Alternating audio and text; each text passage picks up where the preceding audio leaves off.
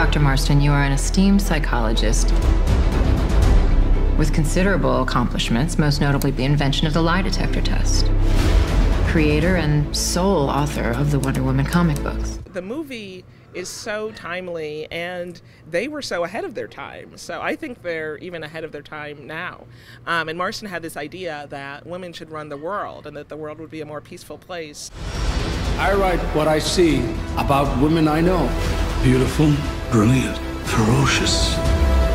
They have the power within themselves to create their own destiny. He was a vocal male feminist in America, and he supported the suffragette movement and the birth control movement. He was a strong advocate for all of those things, which I thought was impressive in itself. And then to think that he's the man who used his opinions and his ideas on feminism and a radical existence that he had with his two women in his life inspires the Wonder Woman superhero comic book character is just, I just think it's inspired to think that this man did that, and what she represents now. She represents all the inherent qualities that women have that men don't, you know, that they're loving and nurturing, and she's one of the only superheroes that doesn't incite war or wants to fight.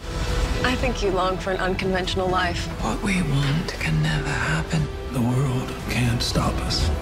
When I see this love story, the thing I take away from it is a group of people who are being true to themselves despite all the odds.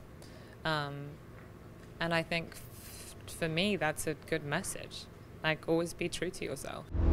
Suprema the Wonder Woman? It's too wordy. Why don't you just call her Wonder Woman? I like it.